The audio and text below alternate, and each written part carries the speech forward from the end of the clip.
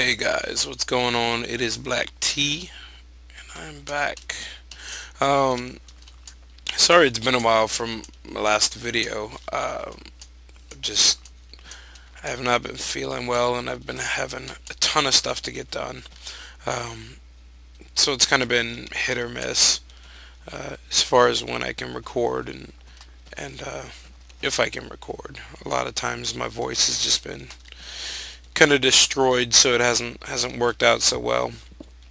Um, but yeah, I am working on my mob spawner. You saw a little bit of it um, kind of earlier.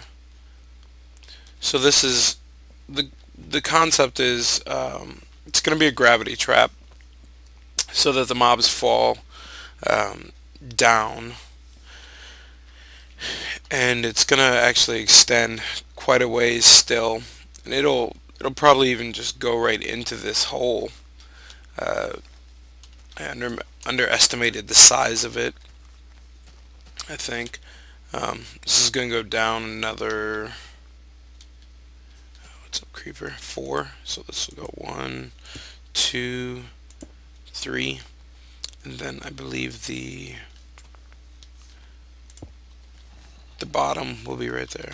Yep, creeper.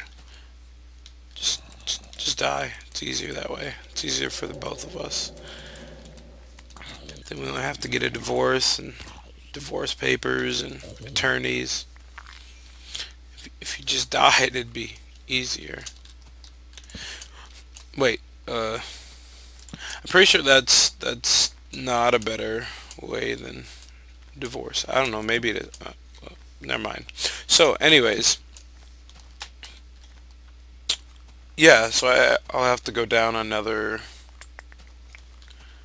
4 here. So I'll bring this one out all the way. Actually, it'll be 2, 3, 4. That's where it's gonna be. Okay.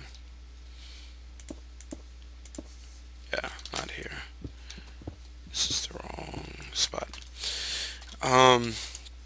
And then I'm gonna kind of enclose it in this circle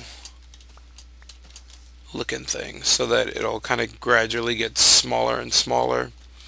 I don't know if it'll look like a funnel, but that's kind of my idea. We'll see if that actually happens or not. If it looks like a funnel, that'd be sweet. It's kind of the idea I was going for, but if it doesn't, I'm sure it'll look at least interesting.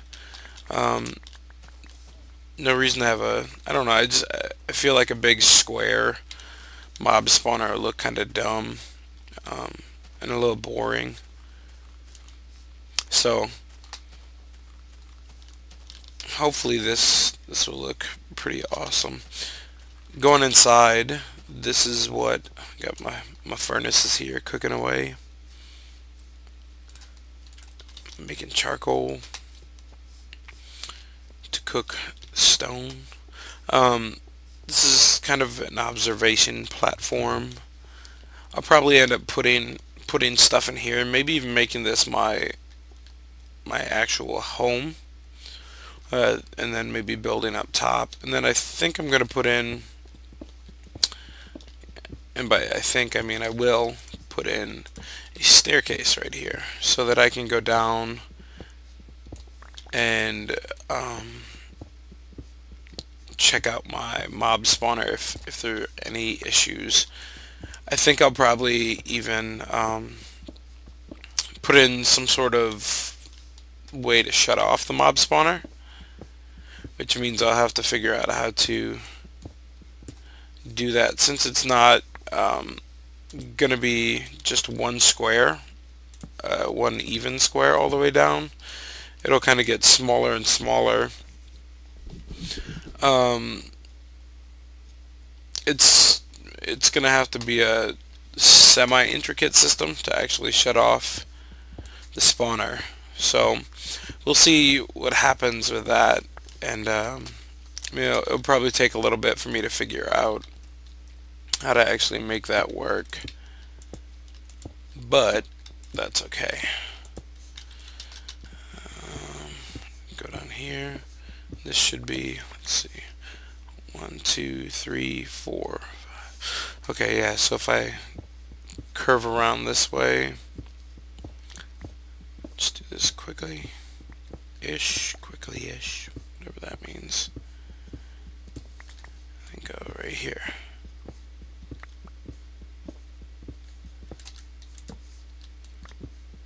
Yeah, that should put me in here. Okay, cool. I'll just block this off. Okay. Sweet, yeah, so that puts me in here. I don't know if I'll make a door here or what. I'll maybe put in a piston door so that this kind of closes flush.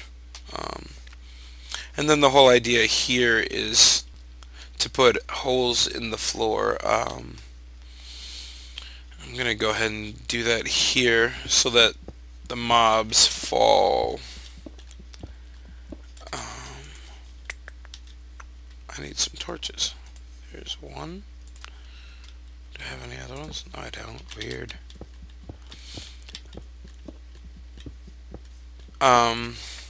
I saw this design from Monkey Farm. He has this in his world and it looks pretty slick. There definitely are a few issues with this type of spawner. One of the problems is that you have to be fairly close for the mobs to start moving around. They changed that in the last Minecraft update, so for the real release, the 1.0, they changed it so that mobs don't really walk around unless you're close. And I think they did that to reduce lag, but then when you make a spawner or something like this, you have issues because you need the mobs to walk around. Also, I'm going to put signs lining this whole thing, which is going to be annoying. But if you've watched a video of any other type of spawner, they use signs, places where they want the mobs to drop. And the reason why is because mobs view signs as a block. And they'll walk on them, but if you have a sign, you'll fall. So that's a good way to get your mobs to just kind of fall down to each level. The problem with some mob spawners that use water is that you don't get Endermen. And the reason why is Endermen and water do not mix. They're like the wicked. It's like the Wicked Witch of the West. So what I'm doing here is kind of going too wide, and I don't know if this is going to come back to bite me in the butt. Most of the other ones have a spawning pad of 3, but I'm doing a spawning pad of 2. Oops. 2. Yeah. Not sure why. I just kind of drew it up like that. I guess we'll see how it works, if it works. And then I'm going to take it, I'm going to put half slabs on here so I don't get spiders spawning. I really don't need string at all, ever, for anything. And I'd rather have more skeletons, creepers, endermen spawning instead of having spiders spawn. Plus they can't fall down these one wide holes. So yeah, which I think that's, yeah, so I'll put a sign on these so then the creepers will be like, oh hey, how you doing? Oh shoot, and they just keep falling down lower and lower to different levels. Pick all this stuff up. The one thing I did find, which I should have known this, but while I'm making this, and one of the reasons, not only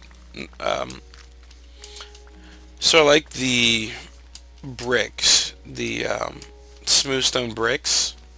I like the way they look, but also the cool thing about that is that if I break smooth stone, it turns into cobble. If I break the smooth stone brick, it's still a smooth stone brick, so I don't have to cook it again. Whereas if I break just smooth stone, you have to cook it again, and it wastes more coal, which is pretty annoying. So this is gonna be kind of short. I got a lot of work to do still on this, and I plan on doing that kind of right now, but it's going to be a lot of kind of semi-slow and tedious work, so I'm not going to record all of it to show you guys. But once I get done, once I get to a point where I can test it out,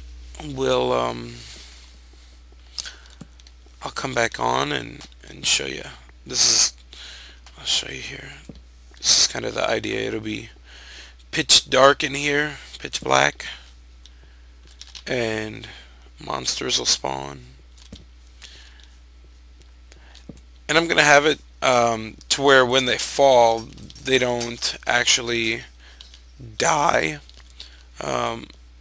But they fall far enough to where I can punch them once or twice,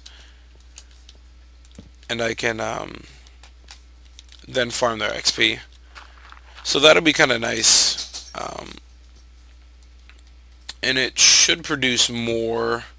It should produce more mobs than my current mob trap with my zombies.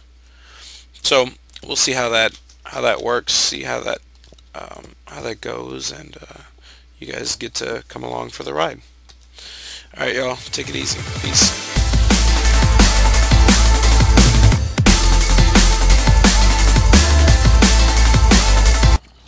Yeah, so today I'm gonna do a farm tutorial on how to kill some zombies. Yeah, here we go. Look at this, we got some watermelons.